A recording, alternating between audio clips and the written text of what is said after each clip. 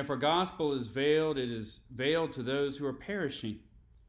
In their case, the God of this world has blinded the minds of the unbelievers to keep them from seeing the light of the gospel of the glory of Christ, who is the image of God.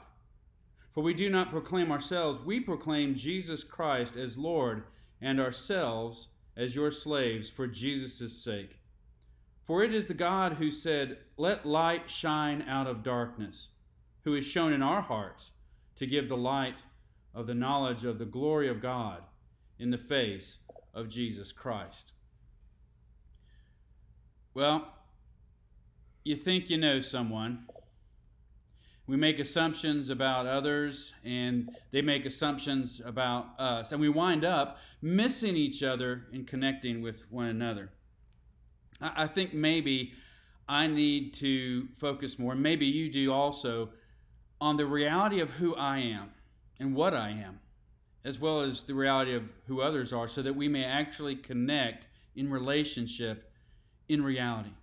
Because if there's going to be that kind of a connection, it has to be based on the truth.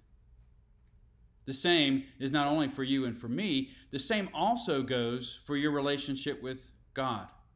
And so today we're gathered here to celebrate and to bask in the glory of who God is, the God we know and the God we experience in Jesus Christ. Friends, if you're looking for a connection, a relationship with the real God, for real people, then it has to really be based on the truth. Let's do that now, today, as we gather to worship our Lord and Savior, Jesus Christ. Let's pray together.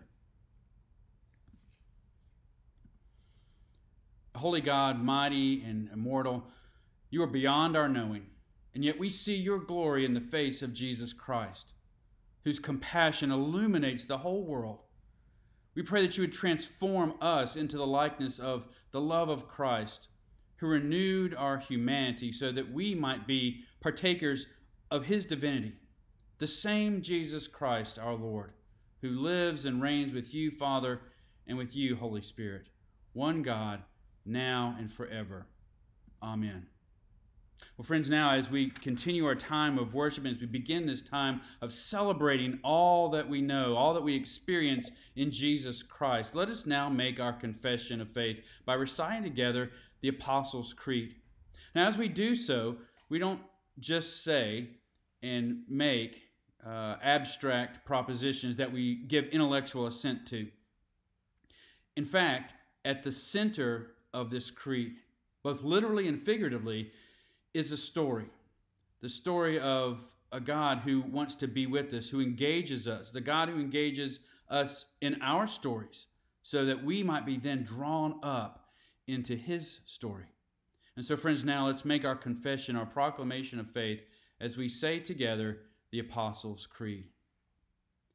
I believe in God the Father Almighty, maker of heaven and earth, and in Jesus Christ, his only Son, our Lord, who was conceived by the Holy Spirit, born of the Virgin Mary, suffered under Pontius Pilate, was crucified, dead, and buried.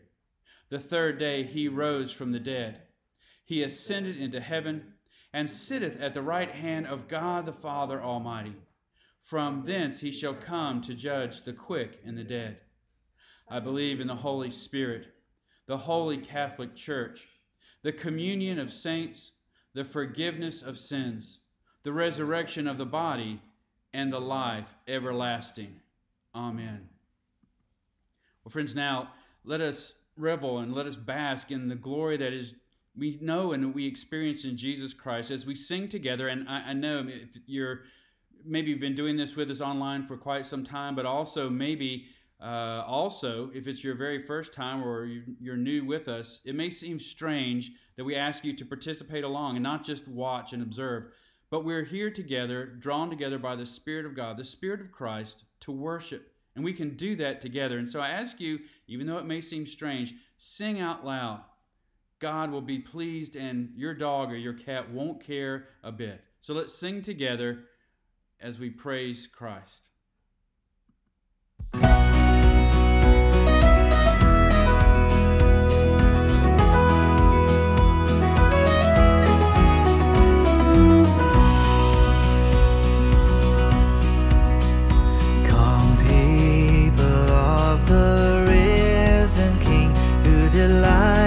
to bring him praise.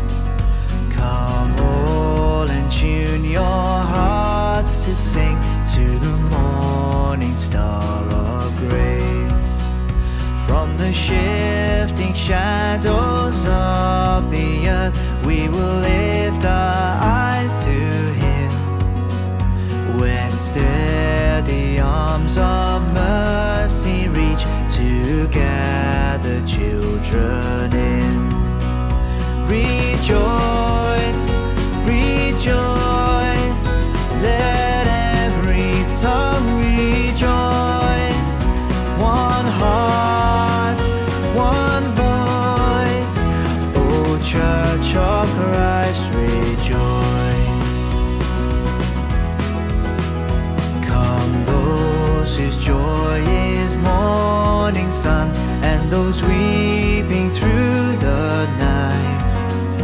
Come those who tell our battles won, and those struggling in the fight. For his perfect love will never change, and his mercies never cease, but follow us through all our days with the certain hope of peace. Rejoice, rejoice, let every tongue rejoice. One heart, one voice, O Church of Christ, rejoice.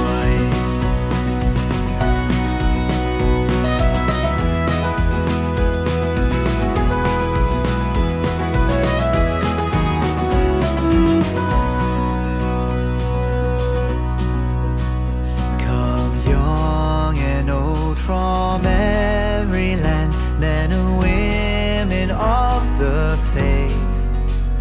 Come those with full or empty hands, find the riches of his grace.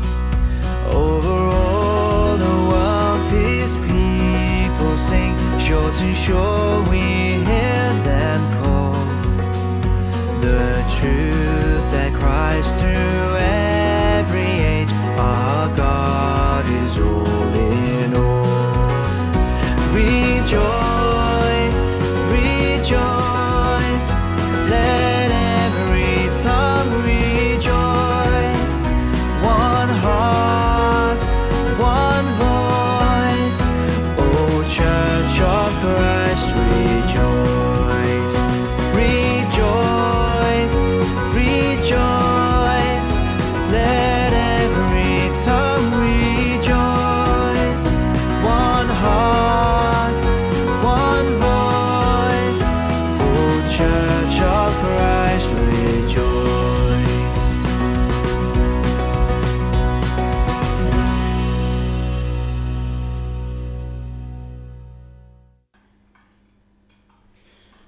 So now, let's pray together, and let's join our hearts and our minds in lifting to God our concerns and our praises. And also, as we do so, we're going to be praying together. I'll offer sections of prayer, and then, as we'll see on the screen, I'll offer the words, "We pray to the Lord," and then all of us together say at home, as wherever you are, around whatever part of the Fall Branch United Methodist Church table you're sitting around today, say the words in bold, "Lord, hear our prayer." So let's pray together. God of majesty and power, who spoke and this world was, who breathed and this world lived, who counts the hairs upon our heads, who sees our thoughts and reads our hearts, who loves us more than we deserve. How can we not, Father, today bring our sacrifice of praise? For in your Son, Jesus Christ, lies the promise of relationship with the Savior who would die even for me, even for us, for a life of truth and meaning, and the promise of an eternity in which to praise you more every day. God of promise, we praise your name. We pray to the Lord. Lord, hear our prayer. For God's word, we pray for God's word to spread, to take deep roots into people's lives, beginning with us. and for we, your people, to be transformed into true servants, fit for your kingdom. Father, may we be guided by your Spirit to love and serve others as we have and continue to be loved by you. We pray to the Lord. Lord, hear our prayer. Lord, we thank you for the many gifts you've poured into our lives, for those who love us and nurture us, for those who teach us to be loving people. Bless these people and bless the gifts they pour into our lives, that we may in turn bless others in your name, bringing healing and hope to a fractured and broken world. We pray to the Lord. Lord, hear our prayer. We pray for the healing of the sick and injured, for those who mourn this day, for those who find themselves in need. Father in heaven, come in power to bring healing, comfort, and provision. We pray to the Lord.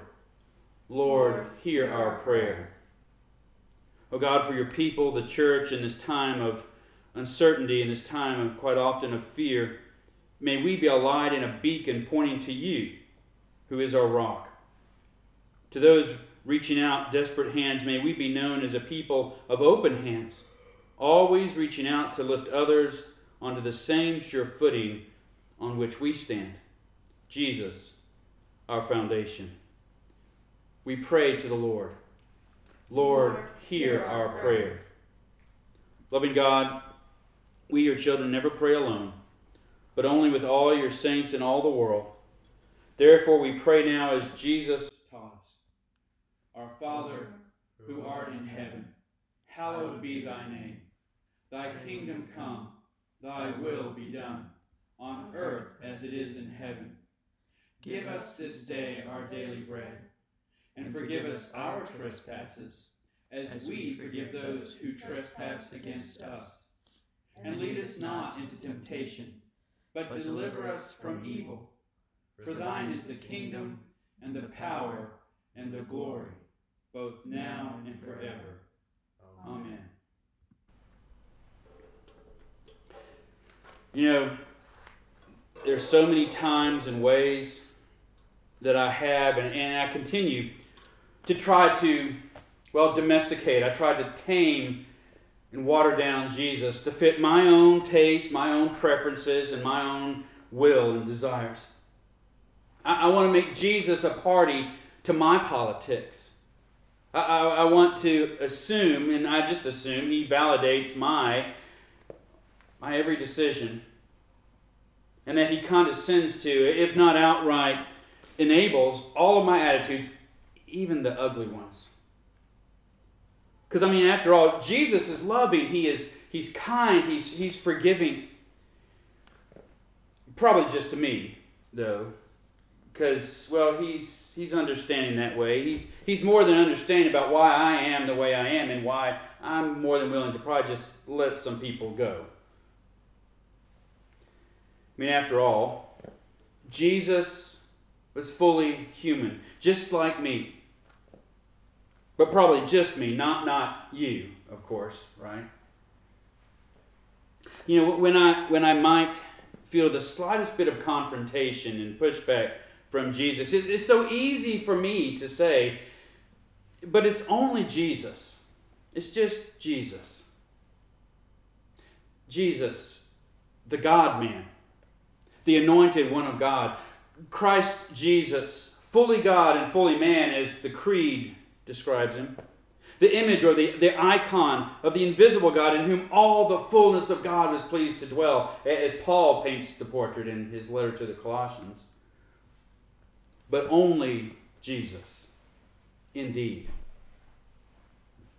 Today in the passage of Scripture we're looking at in the Gospel of Mark, right before the one that we are looking at, we have a reminder again that Jesus was not constrained by any of our just onlys when it came to him.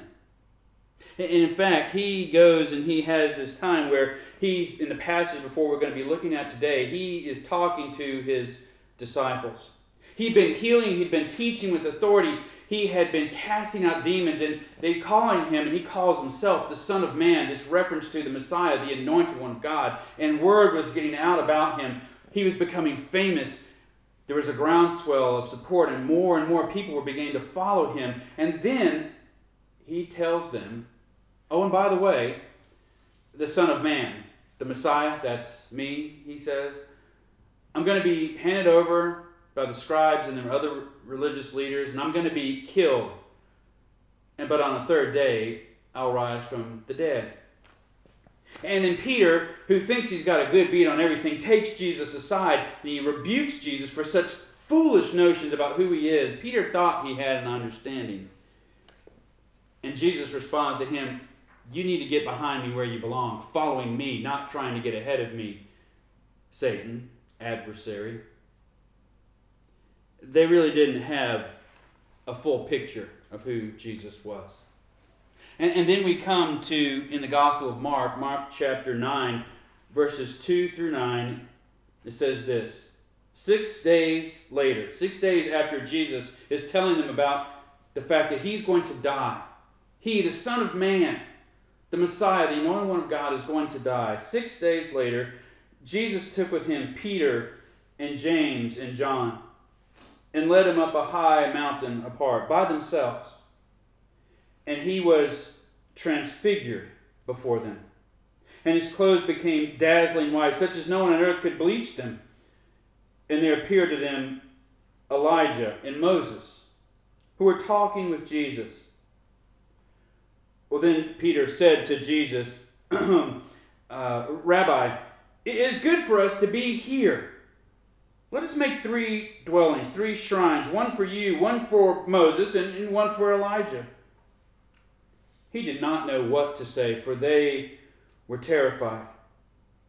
Then a cloud came over them and overshadowed them, and from the cloud there came a voice, this is my Son, the beloved one.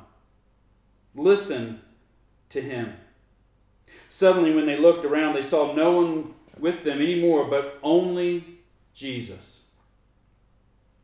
And as they were coming down the mountain, he, that's Jesus, ordered them not to tell anyone what they had seen until after the Son of Man had risen from the dead. He changed in front of them, it says. Transfigured is the word that we've become used to reading there. I mean, it sounds more holy to say it that way, transfigured. It sounds more theological than to simply say, he changed. The word here is metamorphothe. It's where we get the word metamorphosis from. Or, simply put, changed. So what happened on that mountain 6 days after a conversation about suffering and death? Something. It's hard to say except by repeating the words that we read here already. He was transfigured. He was changed before them.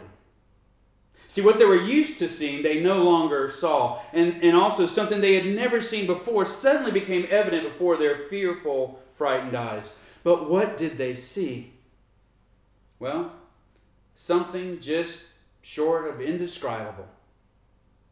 Now, luckily, there were some, well, if you might put it this way, audio-visual aids to their seeing all around them to help them define and figure out what was happening right in front of them. Well, first of all, there were these other guys. Mark says it was Moses and Elijah, but how did they know who they were? I mean, were they wearing name tags? Was there a prompter walking around with signs? Or was it maybe one of those they just knew kind of things? Maybe Moses had his famous staff, the one that he parted the Red Sea with, and that he struck the rock and water came out in the desert to quench the thirst of God's people. And maybe Elijah had his wilderness garb on to kind of put him into John the Baptist kind of mode that showed him to be a man of the desert, not really comfortable being around other people. Maybe it was a wild look in his eyes. Or maybe Jesus called them by name as he talked with them. We don't know because there's not a whole lot of mention and a whole lot of attention paid to these two. See, they really were props. They were the scenery for the lead actor. They were in supporting roles this day. It wasn't about them.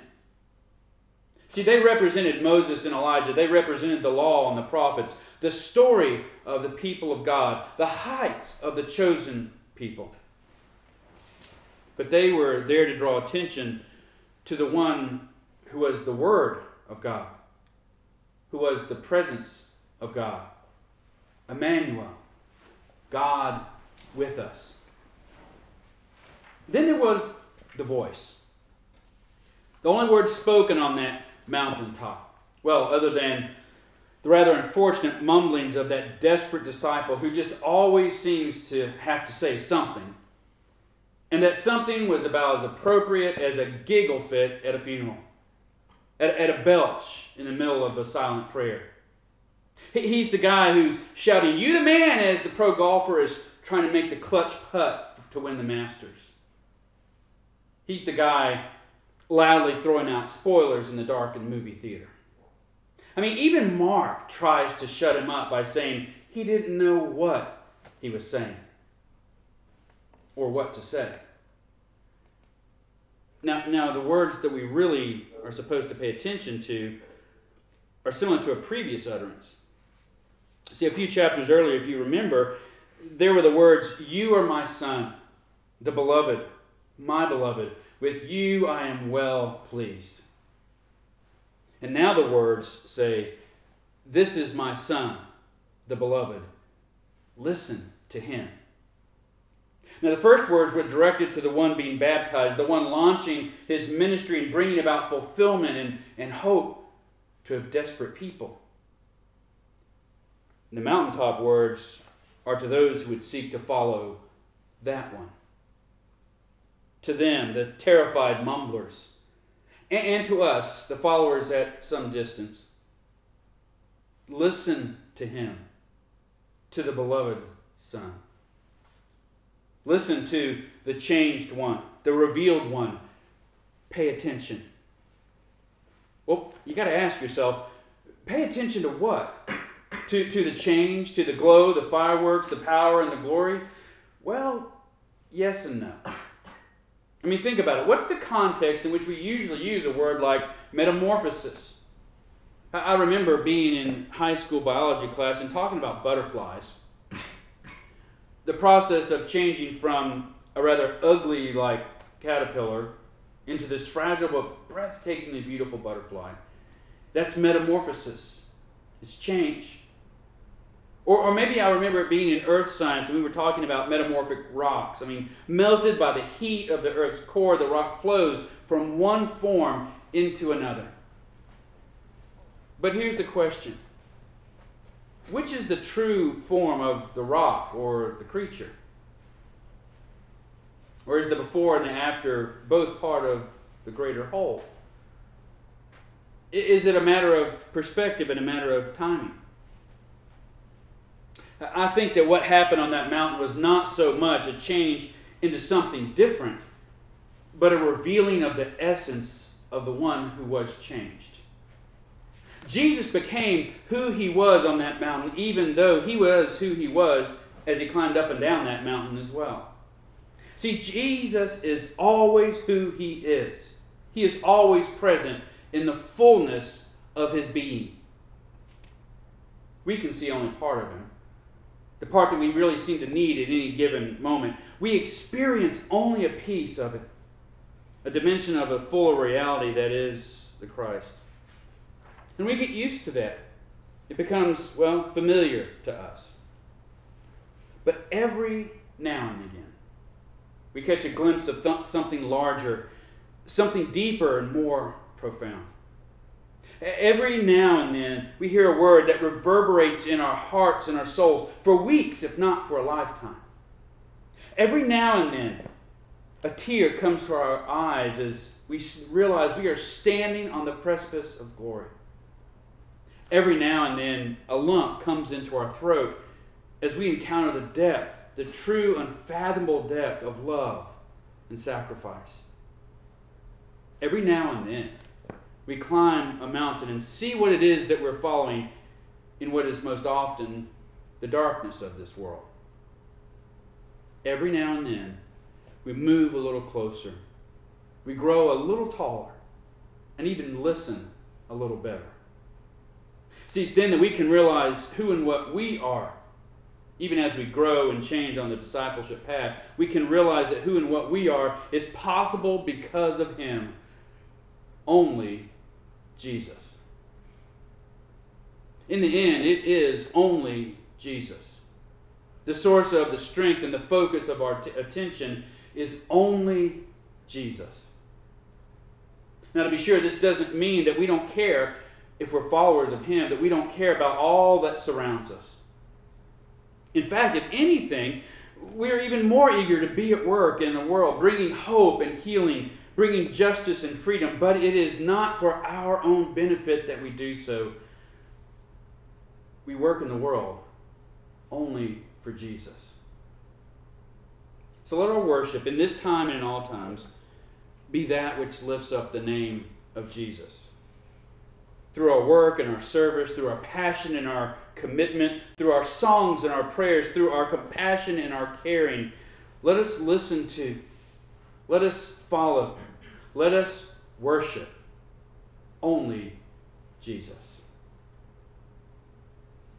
Well, friends, now we have the opportunity to share in a time of Holy Communion. If you have bread prepared and wine or grape juice, it's now place it before you, and we will prepare to consecrate together through the great Thanksgiving.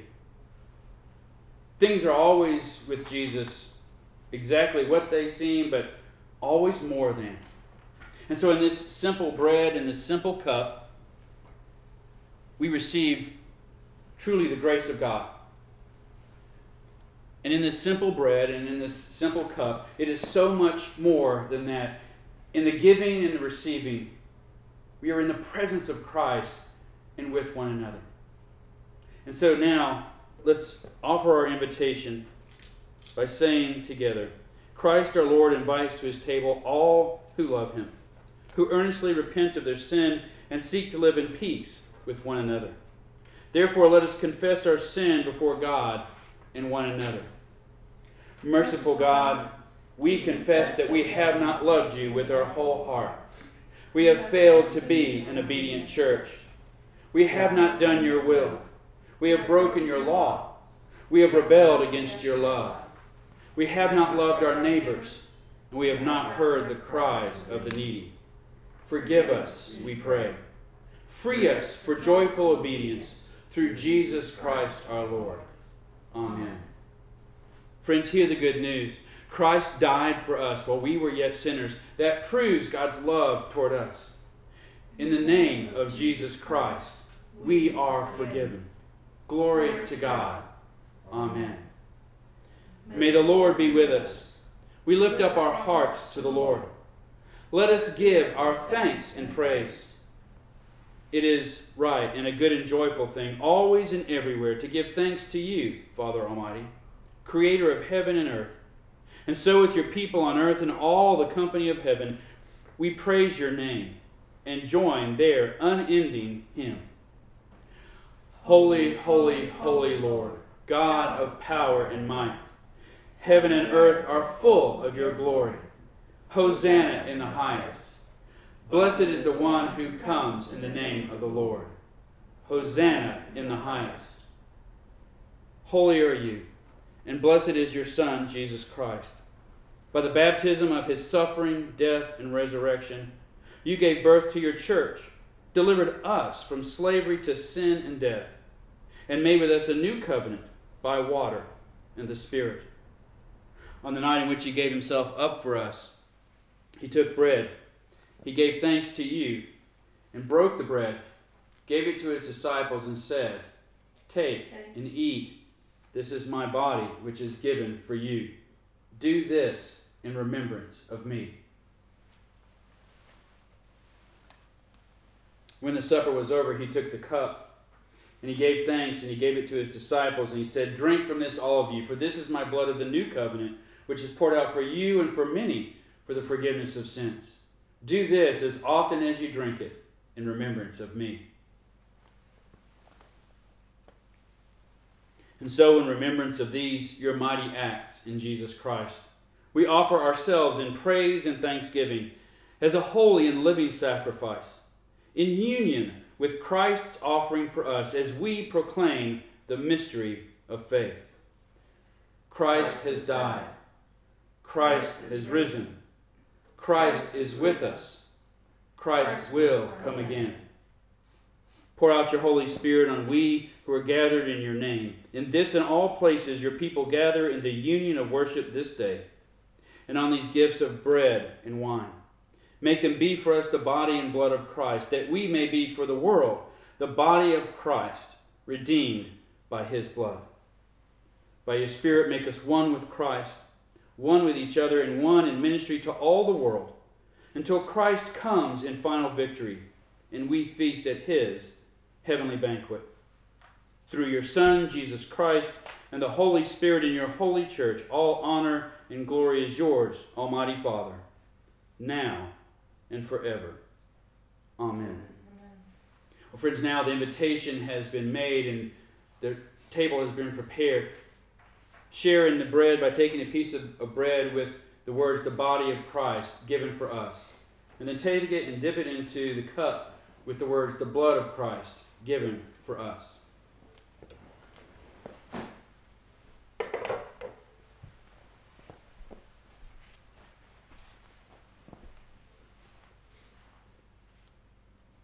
The body of Christ given for us. The body of Christ given for us. The body of Christ given for us.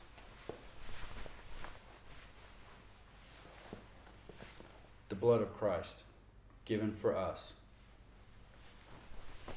The blood of Christ given for us. The blood of Christ given for us.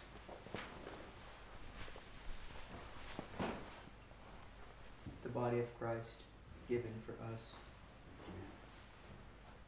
The blood of Christ given for us. Amen.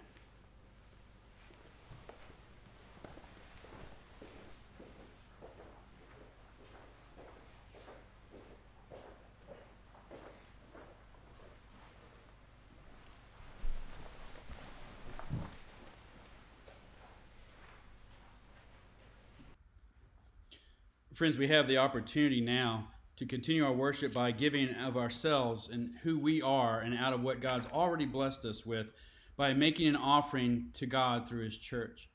And there are two ways that you can do that. First, you can mail your offering to Fall Branch United Methodist Church, P.O. Box 86, Fall Branch, Tennessee, zip code 37656. Or if you prefer, you can make an offering online by going to holston.org/church offering and choosing Appalachian District in the first pull-down menu, and then Fall Branch United Methodist Church in Fall Branch, Tennessee in the second pull-down menu. And from there you may go with your debit or credit card to designate the amount that you want to make as an offering today. So friends, now let's pray and thank God for our offering at this time. Lord Jesus, all that we have is yours, and all that we are is yours. In offering these tokens of our lives, may all that we do serve you to the glory of God. Amen. Well, friends, before we finish our time of worship today, just a couple of announcements that I'd like to make. The first is this Wednesday, the 17th, is Ash Wednesday, the beginning of the Lenten season. And although we are not meeting together in person, we are having a special time that's maybe going to be a little bit different, but hopefully just as meaningful online. Here at a Facebook Live, Wednesday, the 17th at 6:30 p.m. So look for that invitation on our Facebook page and join us if you would, please. I think it's going to be a good time as we begin this time of this season of reflection and this season of turning our lives around as we turn toward Christ and prepare ourselves for the Holy Week and Easter. And also something I know that many people in our area are perhaps most excited about or most anticipating is the second announcement, which is that we will be resuming in-person worship in the Fall Branch United Methodist Church in Fall Branch at our church sanctuary on Sunday, March the 7th at 11 a.m. So if you're in the Fall Branch area, we would love to have you join us in person We'll be taking safety precautions and wearing masks and social distancing, but we're so glad we have the opportunity to be back together in person, face to face again. We will also continue to have our online gatherings on Sundays at 11 as well. And so whether you're with us online or able to be with us in person, we hope you will continue to gather with God's people, the people known as Fall Branch United Methodist Church. And so now, friends, let's have our benediction as we close our time of gather worship today. May God shine the light of glory into your hearts. May Christ be with you and never leave you. And may the Holy Spirit renew the image of God with which you are created. Go in peace to love and serve the Lord. In the name of Christ, all God's people say, Amen.